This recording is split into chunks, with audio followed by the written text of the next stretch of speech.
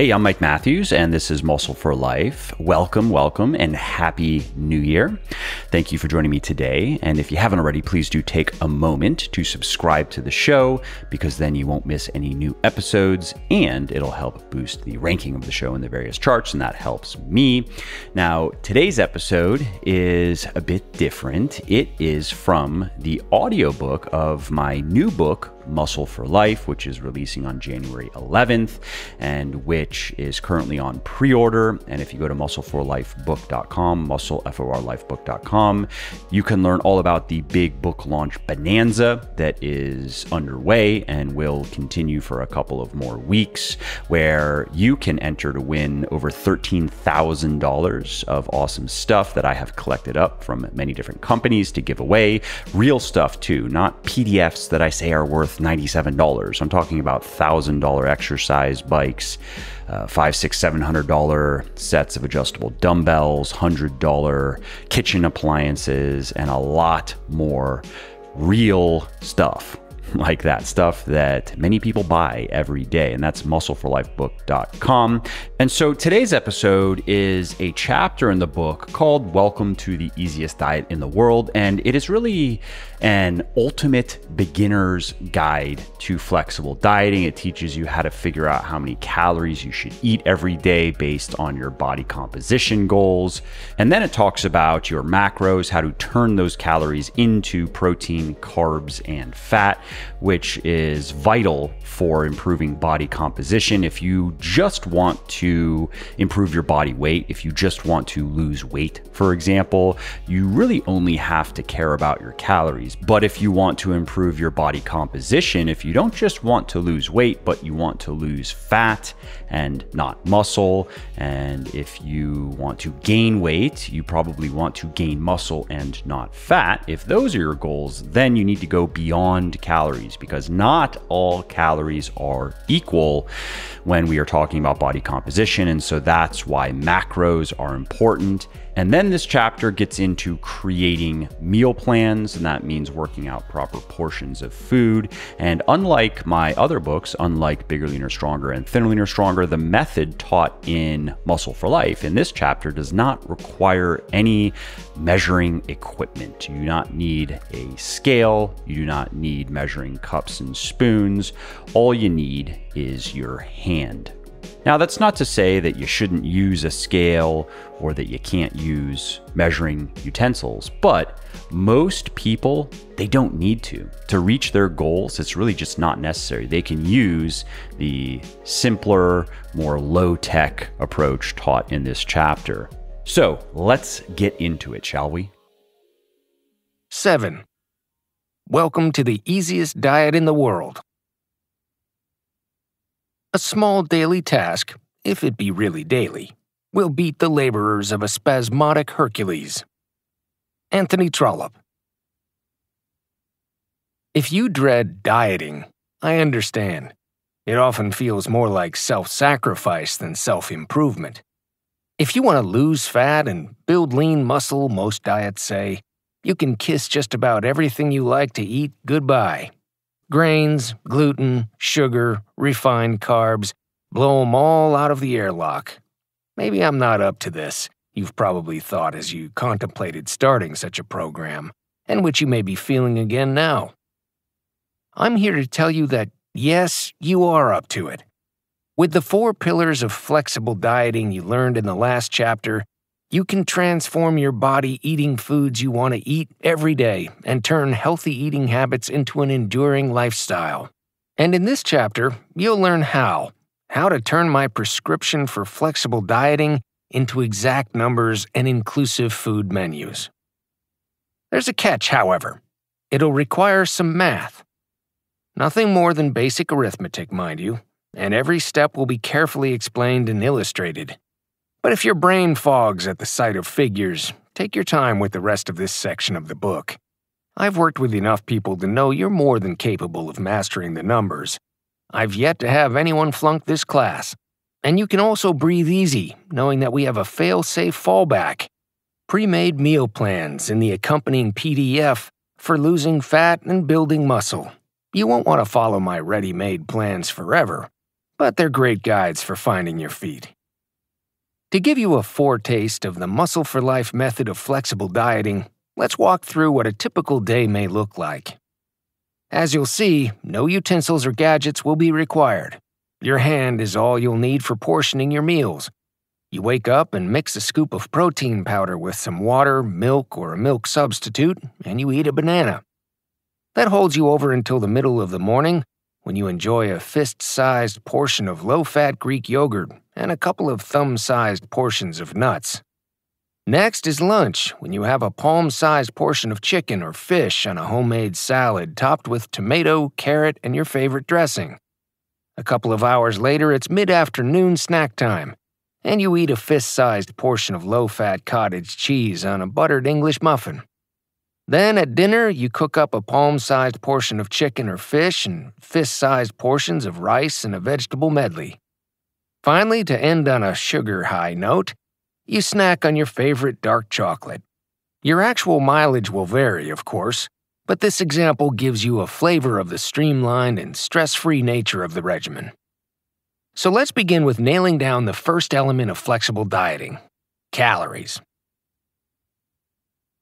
How many calories should you eat every day?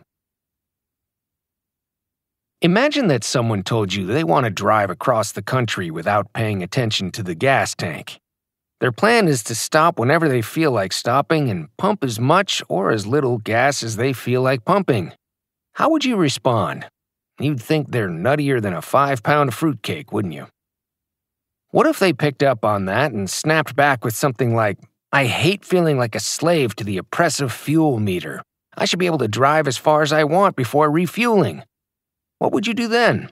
Gather up your toys and go play with someone else, right?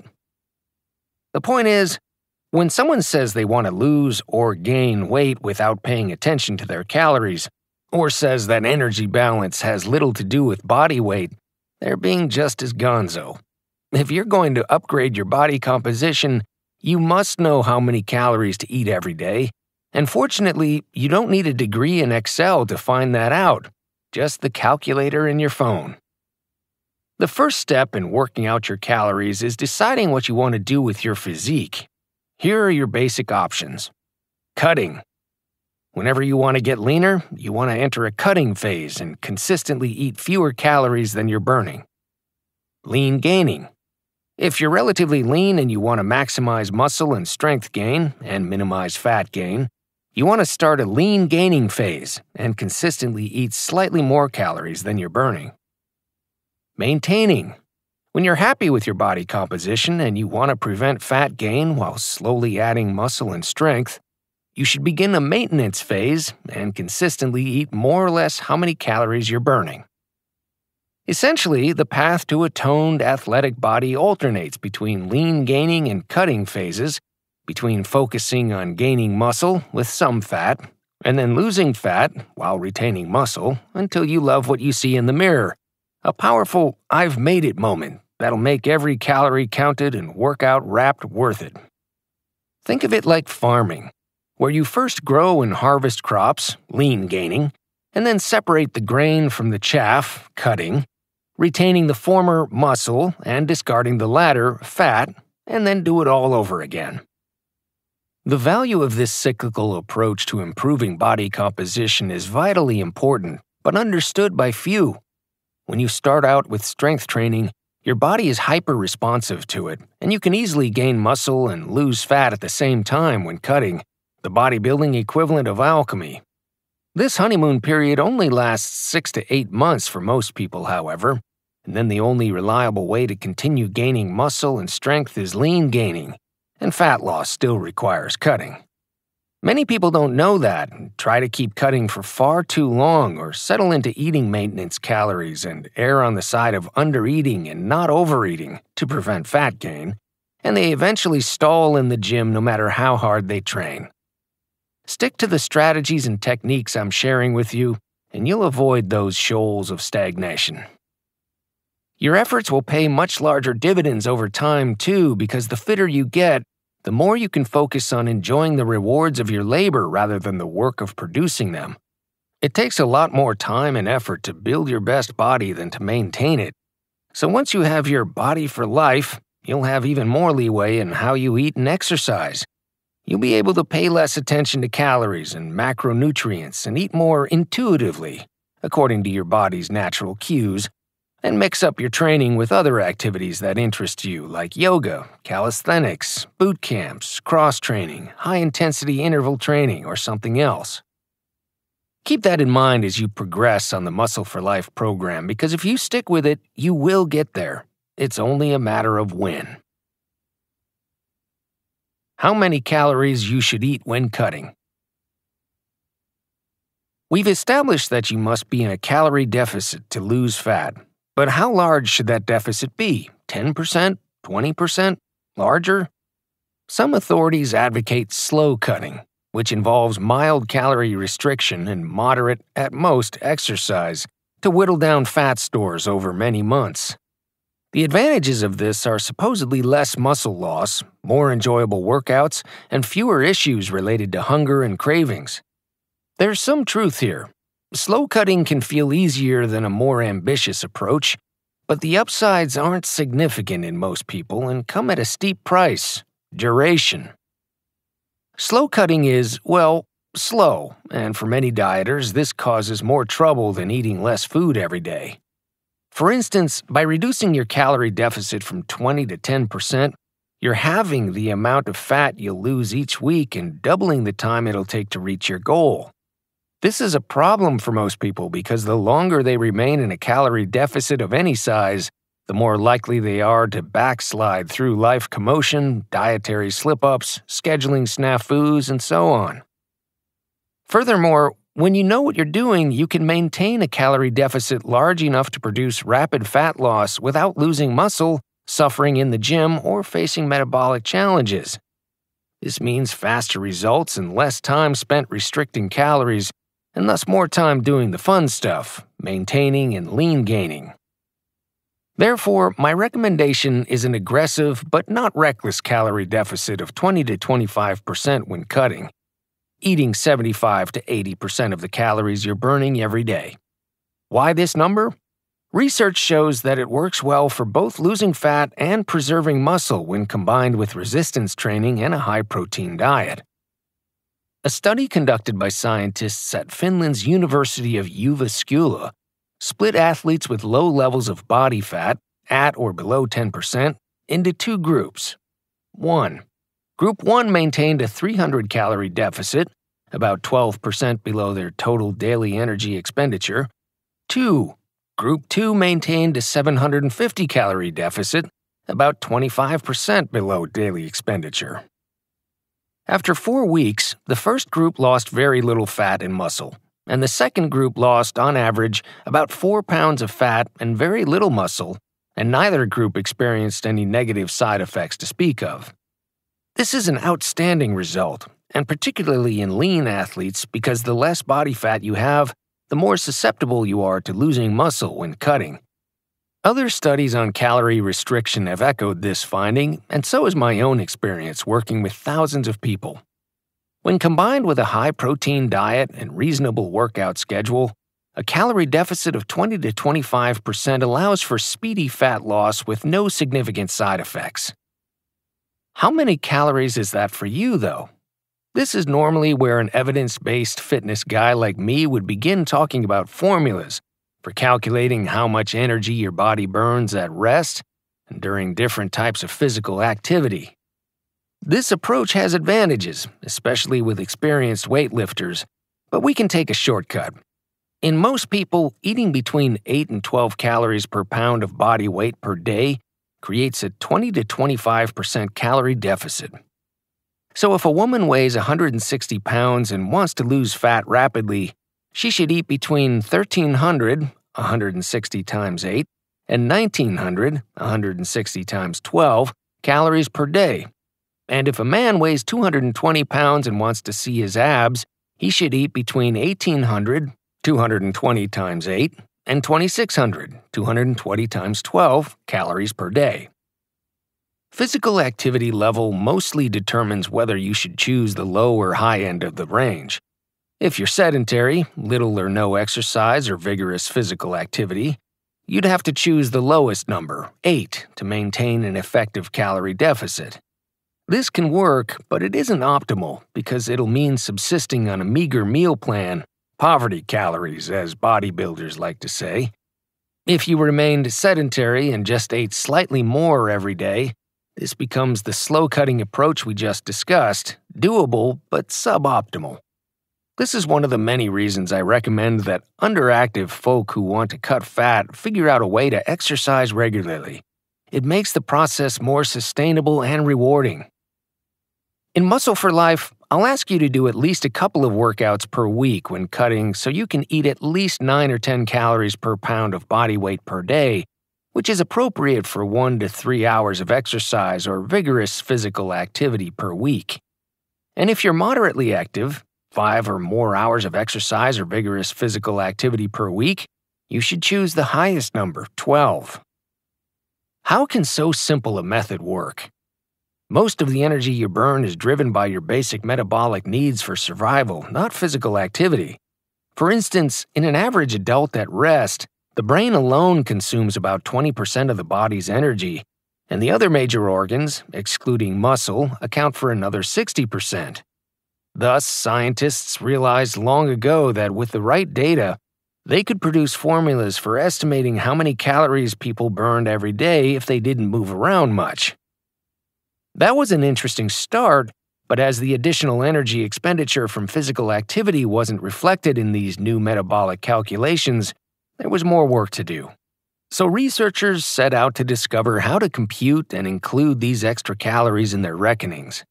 As they learned about the energy costs of various types of activities, their models became more accurate and useful, and eventually all that was needed to roughly predict total daily energy expenditure in most people was their gender, body weight, and total hours of light, moderate, and heavy activity per week. This line of work caught on among bodybuilders who were keen to use it to hone their dietary protocols for losing fat and gaining muscle. Then astute practitioners developed shorthands based on patterns they observed, like the one I've shared with you, 8 to 12 calories per pound of body weight per day for cutting. So don't mistake this simple method as simplistic. Also, remember that all you're looking to achieve with any system of determining how many calories to eat is a reasonable starting place. You can easily adjust your numbers up or down based on how your body responds, something we'll discuss later in this book. So there's no reason to make the process more complicated than it needs to be. How many calories you should eat when lean gaining? Since a calorie surplus boosts muscle growth, the easiest way to maximize muscle building is to purposely eat more calories than you're burning every day. You don't want too large of a calorie surplus, however, because after a point, eating more no longer increases muscle growth, but just fat gain instead. Research suggests that this point of diminishing returns is somewhere around 110% of your total daily energy expenditure. By eating 10% more calories than you burn every day, you'll gain just as much muscle as you would eating 20 to 30% more, but a lot less fat. And so that's my recommendation for lean gaining. Eat about 10% more calories than you burn every day. For most people, this comes out to 16 to 18 calories per pound of body weight. As with cutting, physical activity level mostly determines whether you should choose the low or high end of the range. If you're sedentary, no exercise or vigorous activity, you shouldn't be lean gaining. Lean gaining only makes sense if you're doing at least 2 strength training workouts per week, which are what drive the muscle growth, not the extra calories. If you're lightly active, 1 to 3 hours of exercise or vigorous activity per week, choose the lowest number and work out more if possible. If you're moderately active, 5 or more hours of exercise or vigorous activity per week, start with the middle number, and then if you aren't gaining weight and strength steadily, move up to the highest number. How many calories you should eat when maintaining? Remember that this usually comes into play after you've completed several cycles of cutting and lean gaining and more or less have the body you want. When you're maintaining, not much changes in your body composition. You don't lose any fat to speak of or gain much muscle. It's like putting your physique on cruise control. As for how many calories you should eat when maintaining, 12 to 16 calories per pound of body weight per day is the range for most people. If you're sedentary, little or no exercise or vigorous physical activity, choose the lowest number.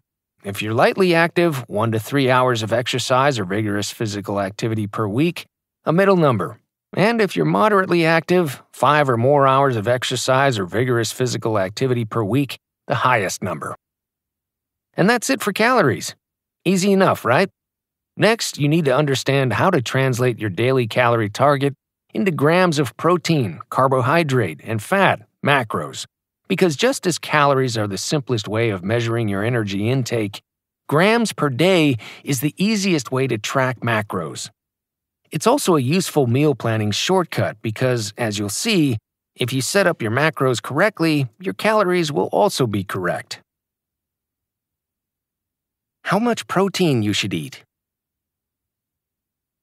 You've probably heard a lot of conflicting advice on protein intake.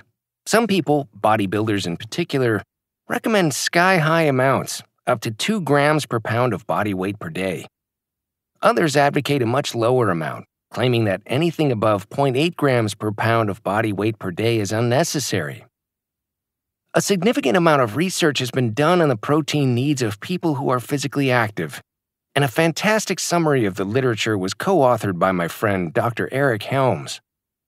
In his paper, he explains that 0.55 to 1 gram of protein per pound of body weight per day, or 25 to 40% of daily calories, is adequate when calories aren't restricted for fat loss, and when they are, about 1 gram per pound of body weight per day works well for most people.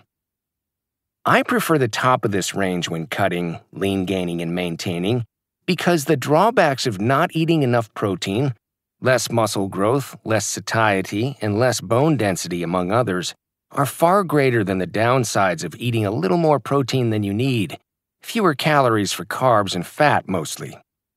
Thus, I recommend getting 30% of your daily calories from protein when lean gaining or maintaining, and 40% when cutting. For most people, this is around 0.8 to 1.2 grams of protein per pound of body weight per day, and for people who are very overweight, it may be closer to 0.6 grams of protein per pound per day. To put ideal protein intake into perspective, here's the protein content of popular high-protein foods. A palm-sized piece of chicken, pork, fish, or beef, around 20 grams of protein. A fist-sized portion of low-fat Greek or Icelandic, my favorite, yogurt, around 15 grams of protein. A thumb-sized portion of Parmesan cheese, 11 grams of protein. An egg, 6 grams of protein. A fist-sized portion of pinto, mung, or fava beans, around 14 grams of protein. A fist-sized portion of green peas, 8 grams of protein. A fist-sized portion of cooked rice or quinoa, around 7 grams of protein. A scoop of whey protein powder, around 20 grams of protein. A protein bar, around 15 to 20 grams of protein, depending on the brand. As you can see, high-protein eating is easy enough. For most people, it entails a serving or two of meat per day supplemented with some dairy, legumes, or whole grains, and a scoop or two of protein powder in between sit-down meals. That said, this is probably more protein than you're used to eating. And if you're not big on meat and dairy, the richest whole food sources of protein, protein powder and bars will be especially helpful because of how convenient they are. Let's now learn how to turn percent of daily calories into grams of protein per day. Say you're a 160-pound woman starting a cutting phase, and you've just determined your daily calorie target is 1,600 calories. As you're cutting, 40% of those calories should come from protein, so you multiply 1,600 by 0.4 to get 640. Then, since each gram of protein contains about 4 calories, you only need to divide the daily calories in protein by 4 to determine how many grams of protein to eat every day. So you divide 640 by 4, which comes to 160 grams of protein per day. And that's it for figuring out how much protein to eat. How much carbohydrate you should eat. While a high carbohydrate diet works best for most physically active people, some prefer fewer carbs, and that's perfectly fine. If you're not sure what's best for you, start here. Get 30 to 40% of your daily calories from carbohydrate regardless of whether you're cutting, lean gaining, or maintaining. This works out to about 0.75 to 2 grams of carbs per pound of body weight per day for most people. 1 gram of carbohydrate also contains about 4 calories. So to calculate your carbohydrate intake, multiply your total daily calories by 0.3 to 0.4 and then divide the result by 4. Continuing with our example above, if you're planning to eat 1,600 calories per day, multiplying by 0.3 produces 480 and dividing by 4 gives 120 grams of carbohydrate per day.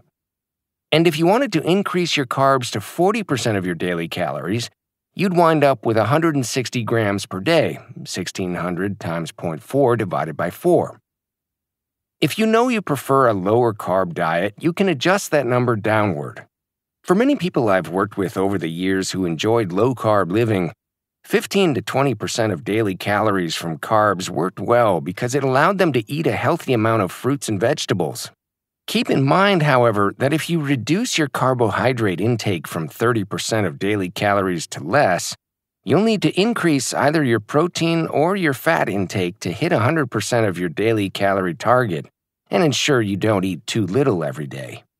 While an argument could be made for the benefits of increasing just your protein intake, you'll likely want to trade your carbs for more fat, not protein, and that's okay so long as you keep your saturated fat intake in a healthy range.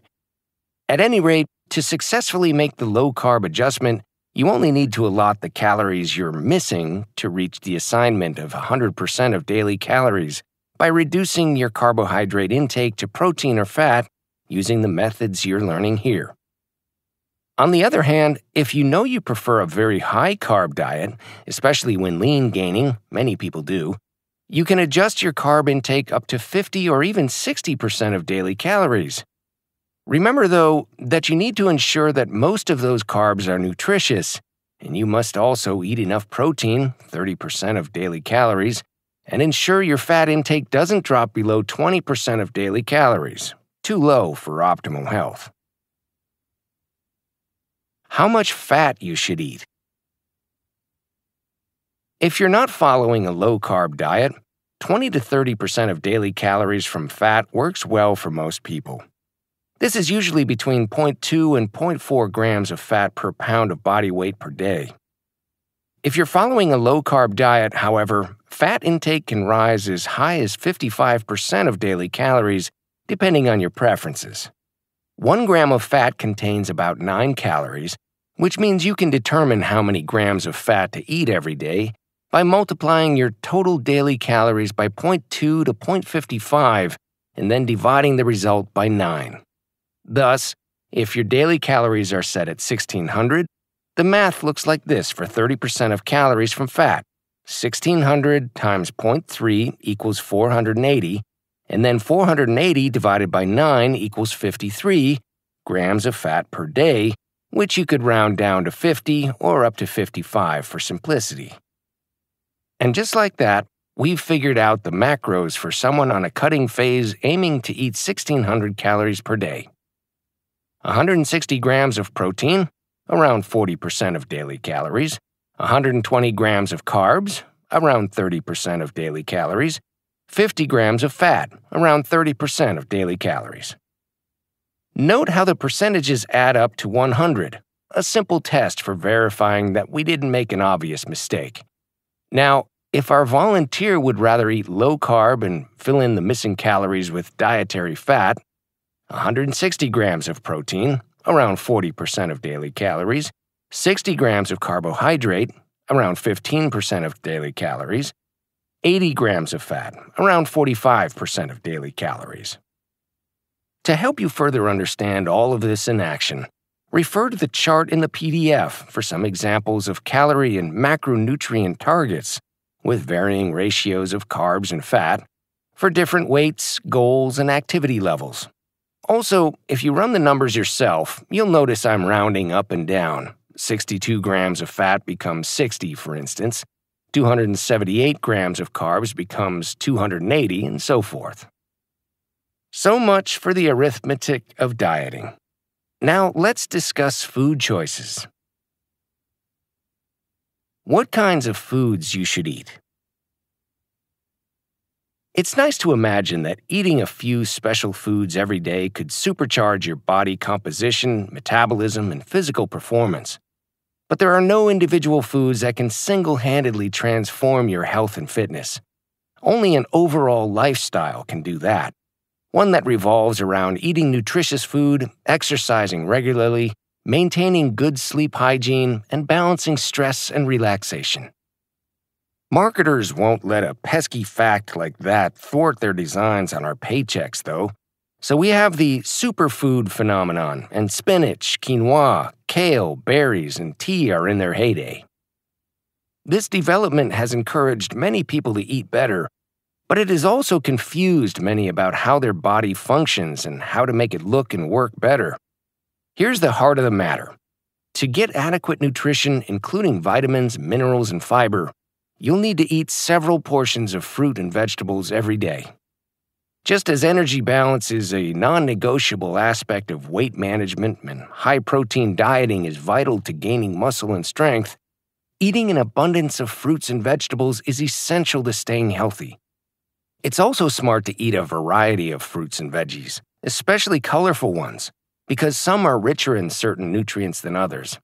Here's a list of much of the good stuff: apple, arugula, asparagus, avocado, banana, blackberry, blueberry, bok choy and other Asian greens, broccoli, Brussels sprout, cabbage, carrot, cauliflower, celery, cherry, cranberry, cucumber, eggplant, garlic, grapefruit, green bean, kale, leek, lemon, lettuce, mango, mushroom, onion, orange, pineapple, radish, spinach, strawberry, Swiss chard, zucchini.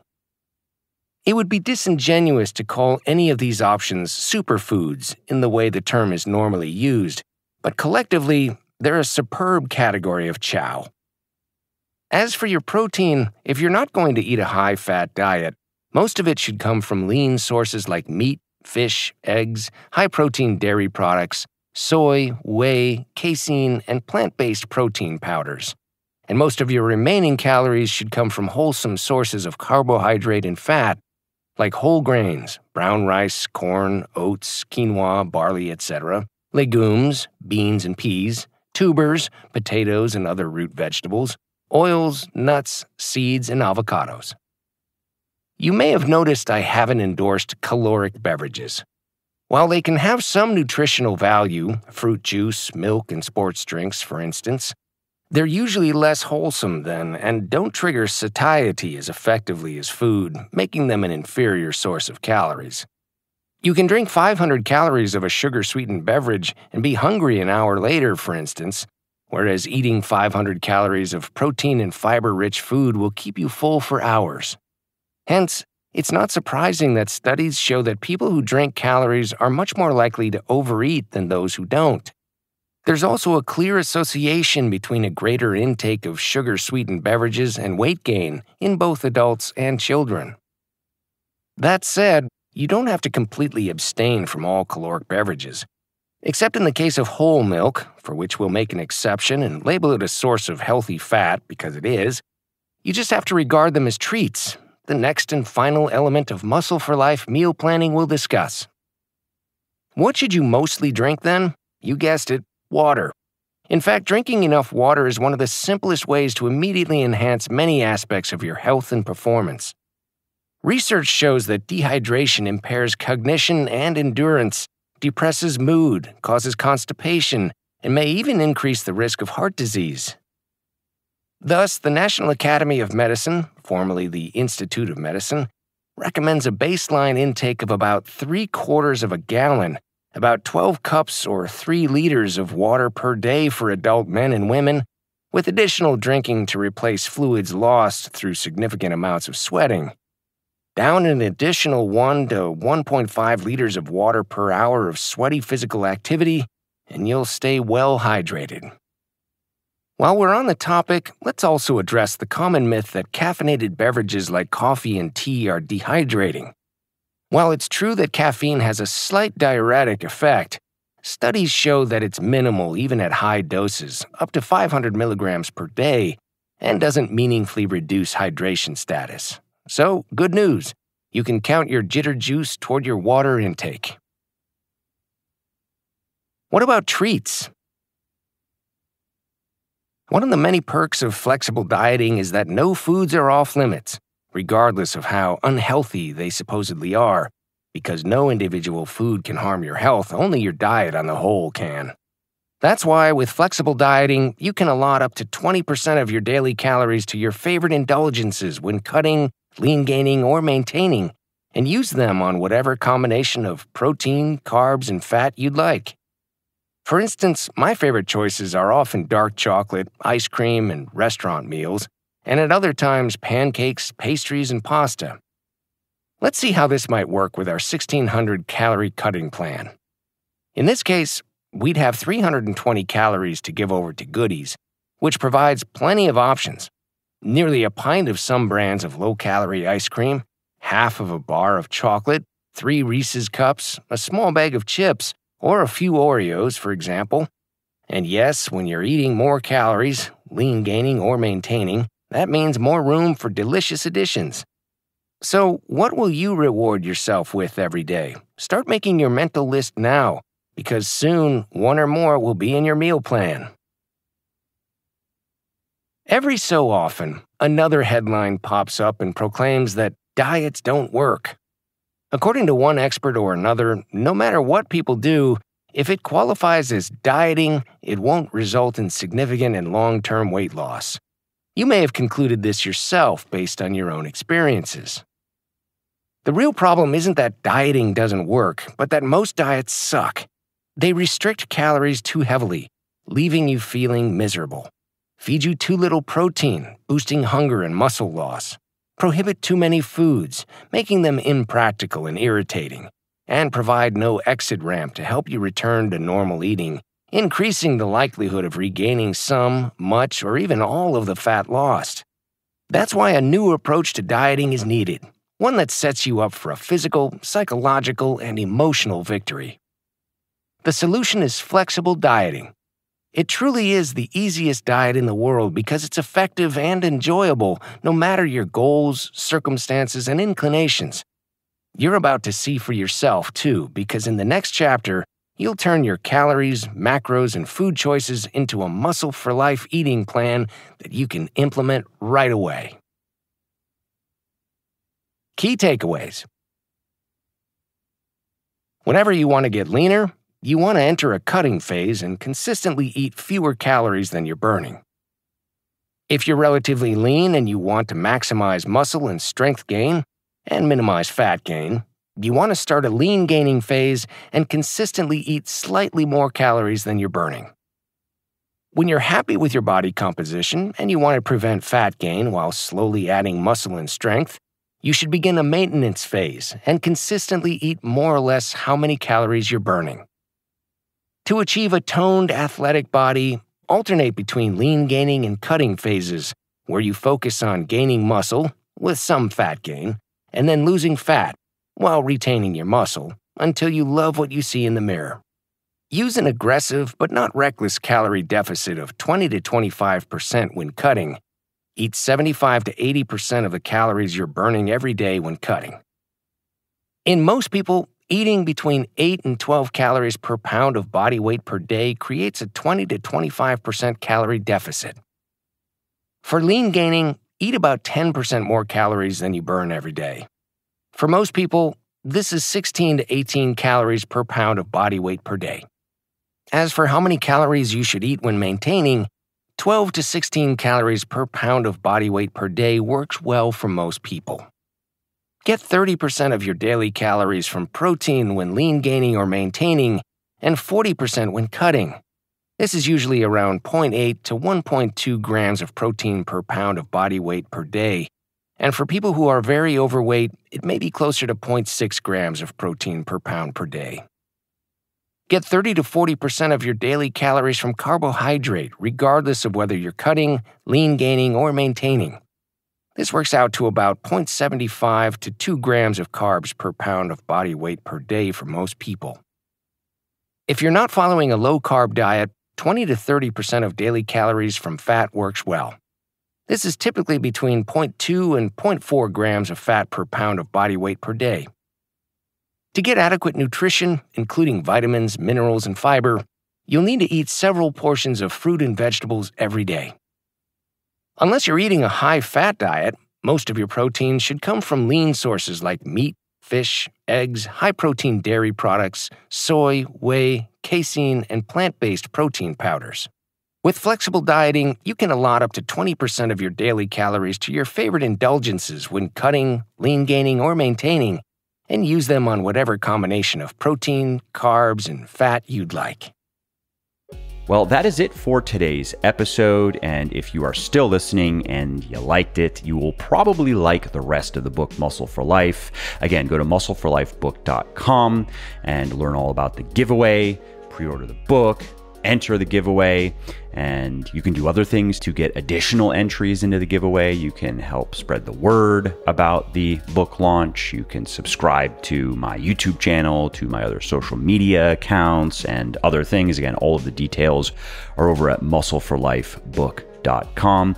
And if Muscle for Life is not for you, maybe it's for somebody you know. If you know somebody who is looking for an enjoyable and a sustainable fitness regimen that's going to help them lose fat and build lean muscle, eating foods they love, and doing just a few challenging but not grueling workouts per week, and especially if these people are in the 40 plus demographic, if they have a lot of weight to lose, if they've never done any weightlifting or maybe even any resistance training before, Muscle for Life is a better book, and the programs are better for them, men and women, than my Bigger, Leaner, Stronger or Thinner, Leaner, Stronger programs or books. Because Bigger, Leaner, Stronger and Thinner, Leaner, Stronger are written for a younger demographic, are written for people who are ready to start squatting, deadlifting, bench pressing, overhead pressing, and who are ready to get serious about meal planning. And those books have sold hundreds of thousands of copies and helped tens of thousands of people that I know of lose fat, build muscle, get healthy. So great information, it works, great programs, they work. But there are a lot of people out there who, if I were training them personally, I would not start them on Bigger, Leaner, Stronger or Thinner, Leaner, Stronger. We would have to work up to that. And that is what Muscle for Life is for. So again, go to muscleforlifebook.com to learn more. And if you are interested in the book for yourself or for somebody else, I would recommend going now, because the giveaway is ending in a couple of weeks. And if you put it off, you might forget, and then it might be too late.